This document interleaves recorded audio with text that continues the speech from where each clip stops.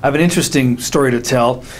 Being in the software business, you can imagine you've seen software on the shelves in stores where there's a box, there's a disk. Way back when there were floppy disks and there were DVD. Anyway, there's disks, there's a disk sleeve, there's a manual, there's what's called a shim. That's the cardboard thing that gives the box some shape and some structures. The box just doesn't crush. There's reply cards, there's other stuff you put in boxes. There's all these things. There's the product itself, all this stuff. So really, what I discovered there was we had one person making the discs, we had somebody else making the box, another party making the books, and then they were stored in a warehouse and they'd be assembled by yet somebody else. Now, you can imagine the problems that can go on here is that, oh, well, the book didn't fit one time in the box, or somebody had a problem making the shim and it didn't fit the box just so, or there was problems somewhere else. I had all these different people, and we were the ones in the middle coordinating all this stuff, taking the hit if something wasn't delivered right, if something didn't fit. We lost a whole bunch of books one time because something didn't fit, because the spec was wrong with the printer, or the printer made a mistake.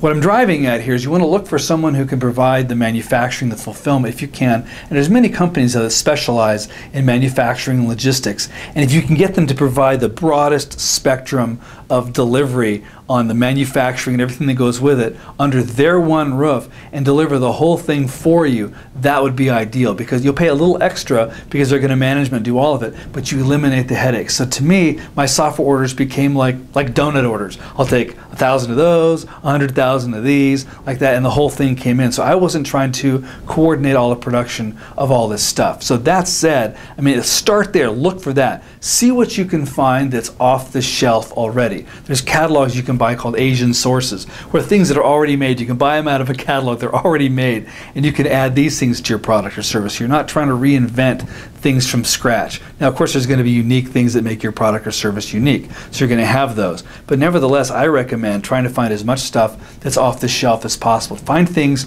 that already have like the right kind of, for distribution, you have the right kind of packaging. Like you'll see at Costco, they've got these large cards that fit in boxes. You've got to do it a certain way for Costco. But if you can make your packaging work for Costco and work for a zillion other places with little hang tag holders and make these products fit consistent retail packaging, that's very important. Some people want to make everything unique. The product's unique, the packaging's unique, the accounting's unique. You're really going to hurt yourself, because you really, as I understand it, I think this is an interesting factoid that I learned from a book one place that said you only want to be about 10% original. So let's have the part of what you're doing that's original be your actual product or service. How it's packaged, how it's distributed, how everything else goes about it is pretty vanilla. So keep that in mind, because this is going to talk to your production efficiencies, it's going to keep your costs down, it's going to demonstrate to your investors that you're a shrewd business manager, that you know how to get the best deals, you know how to deliver this product, you know how to plug into the existing distribution that's out there. There's a tremendous amount of infrastructure in our world that's already in place. You need to demonstrate that you know how to use that, benefit from it, leverage it, and make money with it.